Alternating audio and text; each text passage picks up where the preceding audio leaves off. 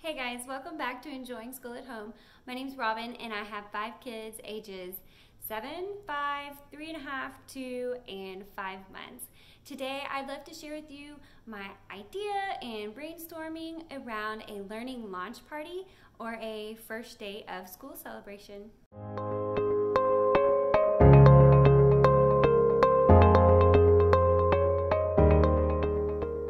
What is a learning launch party? Well, I'm sort of making it up as I go, but in my head it's going to be a first day of school celebration. We have end of year celebrations and end of year parties, and if I'm really trying to create excitement for learning and encourage lifelong learners, I want us to be excited to start our new learning for the year. My thoughts are that it's going to be a time for us to explore all of their new books, their new curriculum, and get excited and curious about the topics they're going to be studying this year, as well as getting their hands on all the pretty new school supplies. My brainstorming includes decorations, food, games, encouragement or letter of some sorts, and I'll go into that, and then lastly, goal setting. Let's talk about decorations. I'm probably going to have our learning launch party at breakfast, and that's because usually with 5 kids, after they eat breakfast, they all sort of scatter into a million different directions. So if I can keep them together and get it started at breakfast, I am gonna have a lot more success with holding their attention. I also want to surprise them with maybe some streamers, maybe a few balloons, a fun tablecloth on the breakfast table, and then we have windows near our breakfast table area, and so if I can print off some pictures and kind of tape them up like posters for our topics.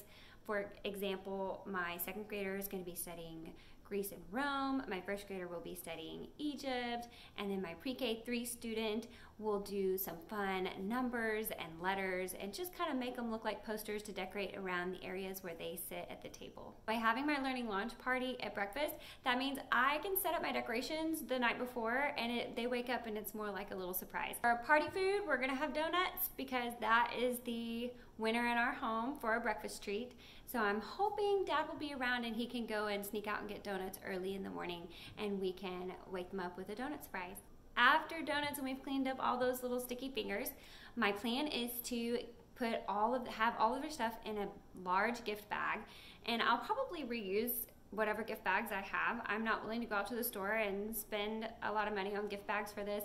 I'm sure that my kids will not mind if their stuff is in a Christmas bag or a baby shower bag or something silly like that. The fun will be in pulling out all that tissue paper and finding their new school books, their manipulatives, any new pencil bags that we have, pencil boxes, and all the fresh new crayons and markers and pencil sharpeners and all the things that those little hands like to get into.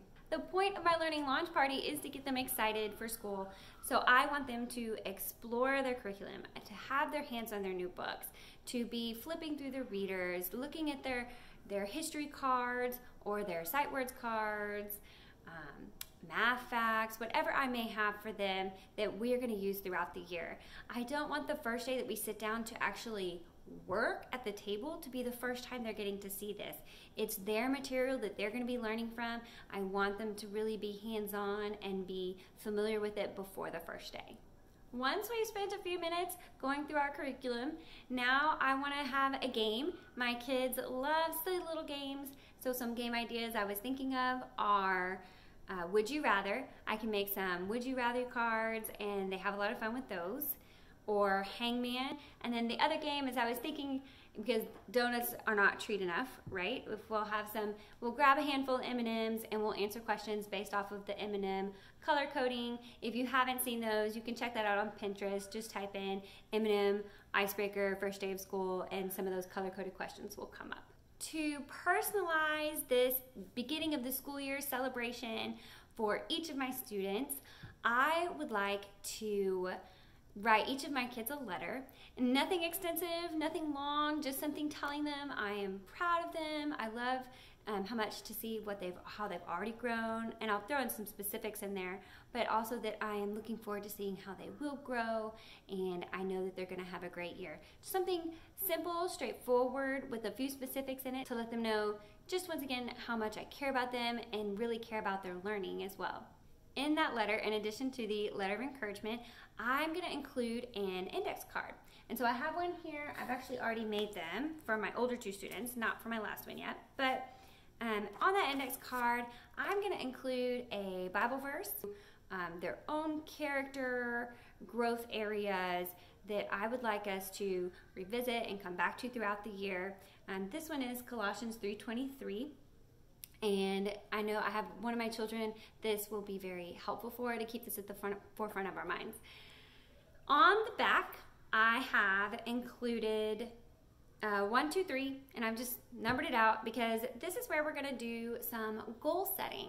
I am not planning to take the goal setting super seriously. For me, this is for my kids. I just want them to go through the practice of thinking about something they want to do or achieve or learn or even improve upon, and then we'll write it down. We'll have it right here on our Bible verse card for the year, specific to each kid. So you can see I've got second grader, first grader ready to go.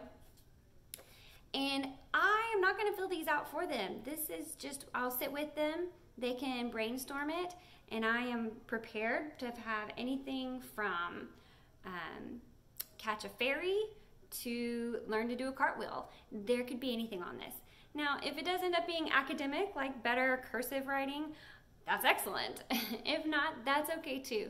It's just something I want to help them move towards in their own personal reflection. So just to recap, I'm going to do my encouragement, my letter of encouragement for each student, put it in an envelope, and include their index card. So we will read their Bible verse together, and then we'll go over and I'll let them pick out some goal settings for 3 different goals. Now, these aren't going to just fall off to the wayside. We will keep these in our table time basket when we get out all of our supplies and manipulatives for our morning meeting. We do our morning meeting with math. It's something we do every time we sit down to do school at home, and we will have this. We will revisit it. I may not pull it out every time or even every week, but when I know that we need to touch base and take a look again at either our Bible verse for the year or the goals that we set to help refocus our attention, then I do have it, and it is readily available. I do not expect all my kids to stay at the Learning Launch Party for the whole time. I'm thinking my 3-year-old will probably wander off sometime around the games, and that's absolutely okay. I am thinking my Learning Launch Party is going to last about 40-ish minutes. So the full agenda would be breakfast, and we'll have decorations up to surprise them. We'll do breakfast, donuts. We'll review all of our curriculum, and they'll get to unveil them out of whatever gift bags I have on hand, their books, their manipulatives. They'll get to go through them and get hands-on to get curious and excited about the subjects they're going to be learning. We'll play a couple games as long as they're having fun and enjoying it. Then we'll switch over. I will give them their envelopes for their letters of encouragement. We'll read those. We'll talk about their Bible verse, and then I will let them pick some goals to set. After that, they'll probably head outside for some play. We're going to have our Learning Launch Party the week before we actually sit down to do real school time at the table. Remember to take it, try it, toss it. If you found something you like, please take it and try it. If not, toss it. Don't worry about it. We'll try again next time. Thanks so much for watching. Please subscribe for more Enjoying School at Home.